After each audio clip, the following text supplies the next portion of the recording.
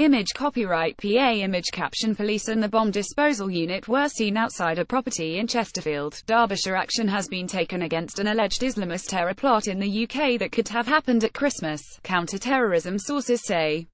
4 men were arrested early on Tuesday in South Yorkshire and Derbyshire. An army bomb disposal team cordoned off a street in Chesterfield where a 31-year-old man was arrested.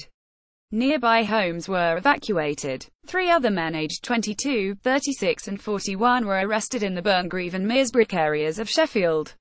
All 4 suspects were detained on suspicion of being concerned in the commission, preparation or instigation of acts of terrorism under Section 41 of the Terrorism Act 2000. They have been taken to a police station in West Yorkshire for questioning.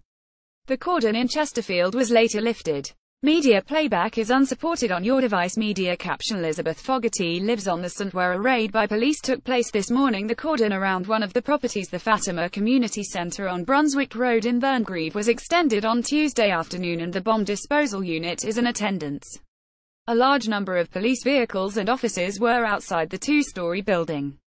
The main door appeared to be broken on the ground. 5 raids at houses took place on Tuesday at Shirebrick Road in Meersbrook, Sheffield, 2 addresses in Burngreave, Sheffield including Fatima Community Centre on Brunswick Road, a house on Kings Road North in Chesterfield, an address in Stocksbridge. 4 men were arrested, all at their home addresses, 1 in Chesterfield, 2 in Burngreave, 1 in Meersbrook. A neighbour in Shirebrick Road, Sheffield, reported hearing an enormous bang as one of the raids took place at 0530 GMT on Tuesday. Carol Perry, who lives 2 doors from the scene, said, "I was asleep and then I was woken suddenly, and the house shook. My immediate thought was that it was an earthquake." Image caption A large police presence could be seen outside the Fatima Community Centre in Sheffield. A spokeswoman from Counter-Terrorism Policing North East said the public may have heard a loud bang at the time as police entered one of the properties, but it was not an explosion. We would like to reassure them that it was part of the method to gain entry to the property. Retired Joan Miller, 63, who lives opposite the rundown house, said she looked out of her window to see many plain-clothed armed officers in the street.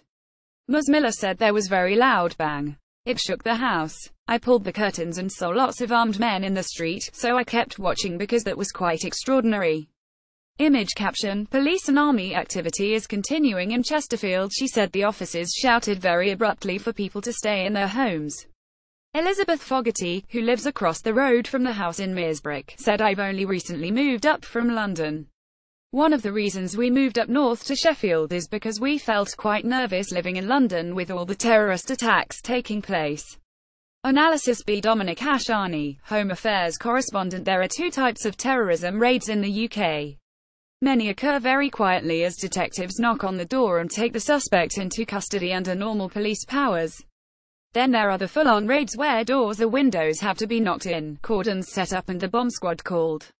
Such operations are only ever mounted because secret intelligence, perhaps from an intercepted communication, and often only fragmentary, suggests there is something at a property they need to get to the bottom of. None of which is proof that any of those who have been arrested have committed an offence, but officers now have up to 14 days, subject to court oversight, to build a case. One of their priorities is likely to be forensically examining phones. All recent major terrorism investigations have turned on not just what officers found during searches, but what they uncovered from online lives. Suptuna Jennings of South Yorkshire Police said, "I understand our local communities will have concerns about this morning's police activity, but I want to offer my reassurance that we will continue to serve and protect the public of South Yorkshire." Derbyshire's Assistant Chief Constable Bill McWilliam said, "We of course understand that police activity of this nature can be unsettling.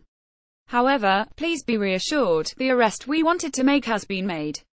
Our advice remains to be vigilant, which is not different to our day-to-day advice in the current climate, but continue to go about your business as usual."